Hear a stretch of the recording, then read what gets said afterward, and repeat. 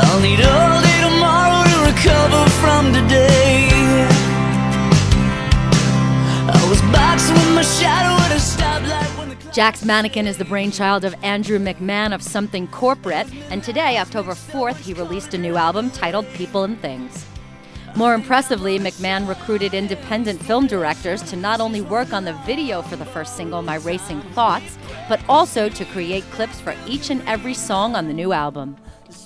The project came out so well, in fact, that McMahon was able to score a film screening at New York City's Angelica Theater last night, October 3rd.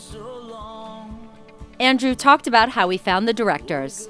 I had an amazing kind of video partner on this, a guy named Devin Sarno, who works in the LA offices for Warner Brothers, and he and I, it was a lot of us on Vimeo and him sending me lists of directors that he thought would be good for certain songs, and me going and saying, so in the initial stage it was more like, let's get our philosophy straight. Like, what kind of directors are we looking for? He spoke about what he was looking for with the directors. We want it to be abstract, but we don't want it to be too abstract that it seems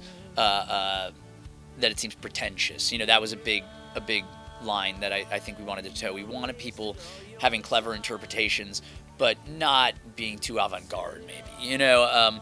So there was sort of those philosophical conversations, and then it would just be, okay, well, I reached out to this person, and I checked the reel, and I'd say, yeah, that reel looks great. They're making awesome stuff. Let's let them do something. And then he'd send me a treatment, usually, and then we'd just say go.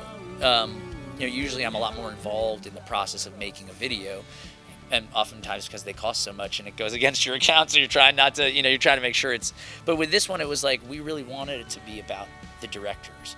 We wanted it to be their art and their interpretation of my art. He added that the project was more about the passion for the music and the art itself rather than a commercial endeavor. If something came up in one of these videos, and we needed a video for another song and a single that came out, and people were like, we love this video, let's use this, I'd say, hats off, let's do it. But I think we made a real specific point to say, this isn't really an effort of the commercial. I mean, we're not selling these videos right now. I mean, maybe at some point down the line we'll package them with a deluxe and put it out. But it was really more like, no, this is about you finding something you connect with in the song and do something that feels authentic to you. It's not to get us on MTV. We'll have more with Andrew, who talked about his health, the health of the music industry, and the realities he gleaned from the new album People and Things through his marriage. to know it's true and still ask why, to break the bonds and raise the sky.